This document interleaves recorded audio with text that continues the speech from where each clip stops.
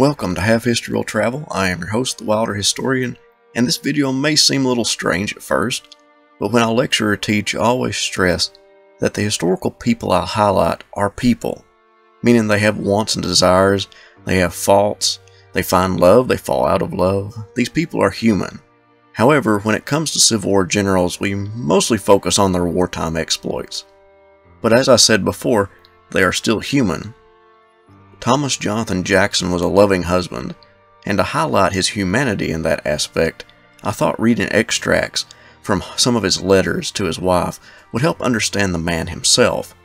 His first wife Ellie passed away after a little over a year of marriage during childbirth in 1854. It would be 1857 before he married again. Thomas and Mariana had a happy home life, and although their first child died from jaundice at about a month old, Jackson did not despair. He turned toward his faith. The devoutly religious husband comforted his wife. Although he was known as a hard individual on the battlefield, these letters depict a loving man.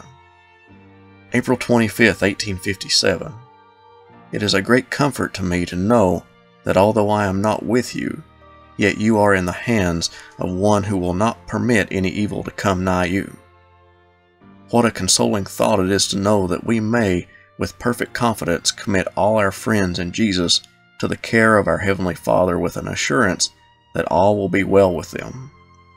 I have been sorely disappointed at not hearing from you this morning, but these disappointments are all designed for our good.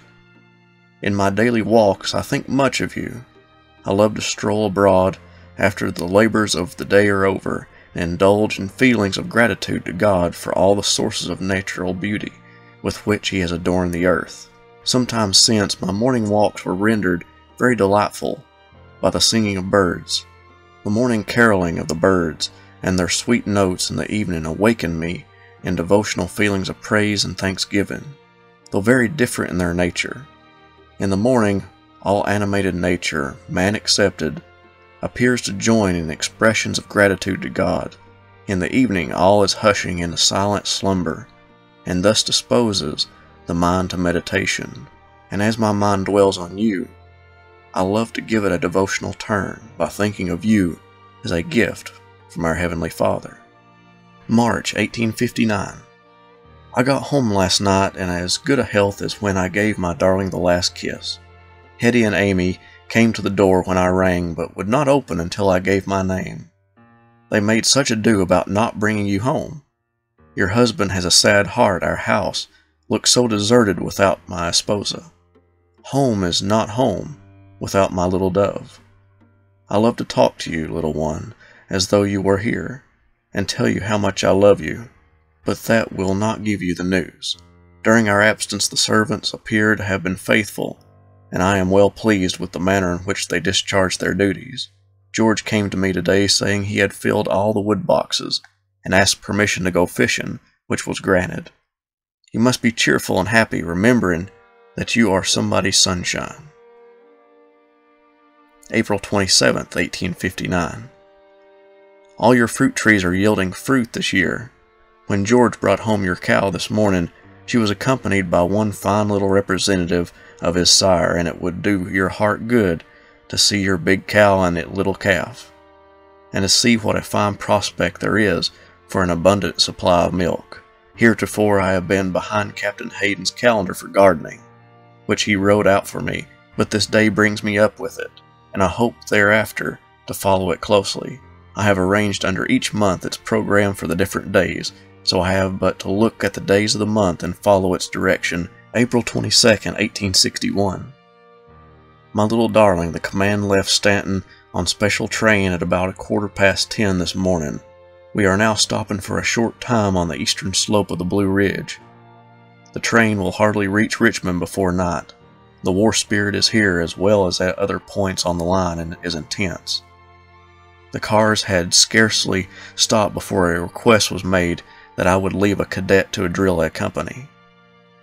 April 23rd, 1861, Richmond, Virginia. The cadets are camped on the fairgrounds, which is about 1.5 miles out of the city, on the left side of the road. We have excellent quarters. Colonel Robert E. Lee of the Army is here and has been made Major General. This I regard as of more value to us than to have General Scott as commander, as it is understood that General Lee is to be our commander-in-chief, and I regard him as a better officer than General Scott. So far as we hear, God is crowning our cause with success.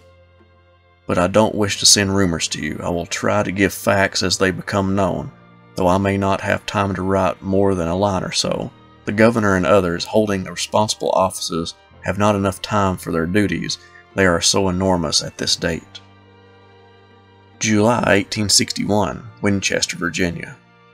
It was your husband that did so much mischief in Martinsburg.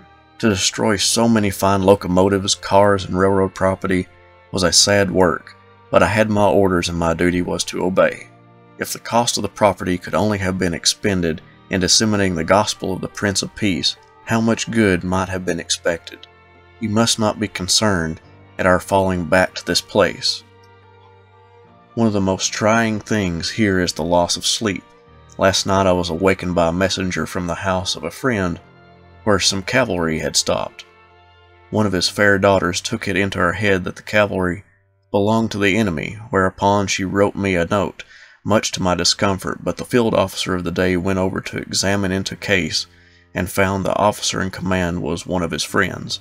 The people here are very kind, so much so that I have to decline many invitations to accept their hospitalities.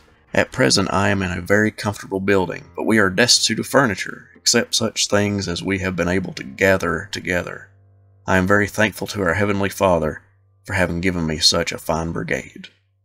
This is just a portion of some of Stonewall Jackson's letters to his wife. I hope to read more to you in the future, but I hope this makes Stonewall Jackson more human for you, and not see him as simply a general on the battlefield. Have a great day, and I'll see you next time.